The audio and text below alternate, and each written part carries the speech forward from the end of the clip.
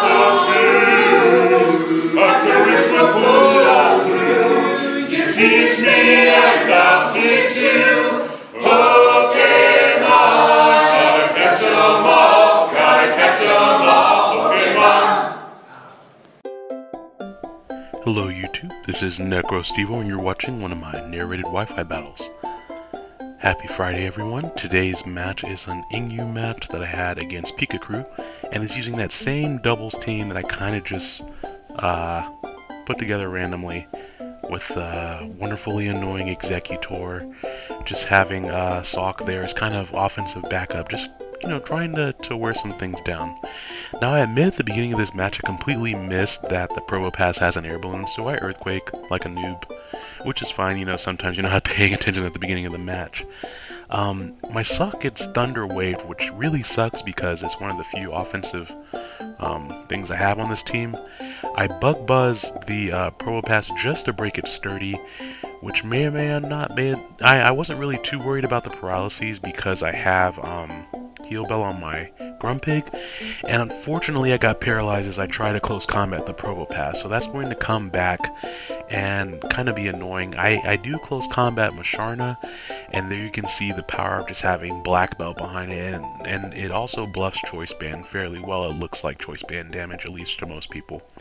I do know I don't want to stay in here, and since Shuckle is asleep, Musharna can't do much to opposing Psychic types typically, and it has a lot of HP, so I figure now is a good time to bring an Executor on the predicted Psychic type attack, and try to get a Leech Seed off just because it has so much HP. I can do my Leech Seed, Substitute, Protect, shenanigans until I get my Citrus Berry, all that good stuff. Since he Toxic me, I figure now is a good time to Toxic him so that when the Synchronize goes off, it won't work, and then next turn I can go for my Heal Bell again, and he'll still be Toxic, so, or she'll be Toxic, that is. I wasn't expecting to see Struggle Bug from Shuckle. Fortunately, I get my sub up with Patsy before the Struggle Bug goes off, and it, you know, it's not going to do that much damage, but I am quad weak to it, so it probably would have made me use on my Citrus Berry a little earlier than I really wanted to. And Shuckle often carries Rest, but I really wanted to go ahead and force it into a position where it had to use it, and he's just going to keep on going for Struggle Bug, so I am not really in a position where I can use Focus Blast on Probopass either. I'm going to have to go for my Heal Bell and then hopefully switch out, or maybe just switch out and try to do it later. I do know that using Leech Seed on him is going to put some pressure on him to try to get rid of the Substitute on Patsy, or cause him to switch around a lot more than he really wants to. Here I am going to Heal Bell just because I know he's probably just going to keep on Struggle Bugging, and Toxic combined with Leech Seed, combined with Protect, that's extremely annoying as you guys know from the last battle, so I am just going to try to force him to use his Rest earlier than he probably wants to if he is carrying it. Now he brings up Articuno. I admit that I wasn't really sure what to expect from this thing, especially in doubles, maybe firing off blizzards. I wasn't really sure what to expect from it. And I think Articuno gets Tailwind as well. But I didn't really know what to expect from it. I did go for Protect there just to kind of scout and to get Sock in safely.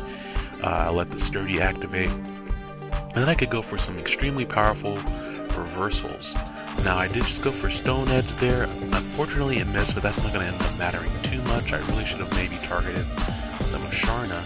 But here I didn't really know if Reversal would be strong enough to take out the Torterra. So I figured, what the heck, let's just go for it and we'll see what happens. And he switches out his Musharna. He probably did that expecting the payback because he brought in Probopass right there. And I'm able to knock out his Torterra for free. I was really surprised by the damage here. Of course, I think he did say that he did have an offensive Torterra, but still, that did a lot more damage than I thought it was going to. And then I'm also able to take out the Shuckle, so this is great. Now, unfortunately, I am unable to take out Probopass, but I basically got a 2-for-1 special there. I was running Supermarket Sweep, ran in, got all the turkeys, with the turkeys just being his 2 Pokemon. Unfortunately for him, he was unable to go and get the ham specials, which you guys know how much the hams are worth in Supermarket Sweep. And predicting a bug attack from Beedrill, I just go into Wheezing. More Leech Seeding. I've lost track of how many times I've used Leech Seed during this battle, but suffice to say, it probably just wasn't enough. I could have definitely used Leech Seed more, just Leech Seed things that I've already Leech Seeded. I do carry Fire Blast on Weezing, which is good for Probopass or Beedrill. I figured he would predict that, and I went ahead and went for the Will-O-Wisp on Probopass because I can't Toxic it, and I just wanted some residual damage. But I miss.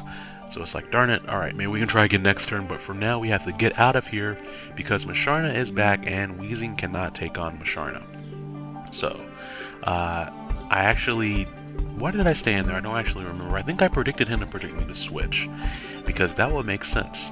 But unfortunately for me, everything on his side of the field just gets his HP back, and I basically Leech Seed that turn and get paralyzed. So I let him get his HP back with Moonlight and rest up. That means the Will-O-Wisp miss really didn't matter at all. And I really should have just let Weezing die, because then I would have still had Magmar to work with, instead of trying to switch Magmar in here. The Psychic does not do that much damage, of course, because Magmar is carrying Eviolite. But on the other hand, I can't really do that much to his Pokemon. All I have are neutral attacks. Here I try to knock down the Musharna low enough to where it will die from Toxic at the end of the turn, hopefully. And his Probopass just had its second turn of sleep, so it's going to wake up next turn. And I was just like, okay, I need some things to die this turn or he's going to get all of his HP back again. Fortunately, Musharna goes down to the Toxic / Leech Seed. Here I just get a chance to Fire Blast Articuno again, and me outspeeding him just shows that he is a more defensive set. Interestingly, he Ice Beams my Magmar, probably just predicting the Protect from Patsy, which makes sense. Fortunately, I am able to get a good bit of damage in there on Magmar, which is going to force him into roosting much earlier than he probably wanted to. And that's a little bit debatable. Maybe I should have gone for the Probopass just because now I know it carries Rest.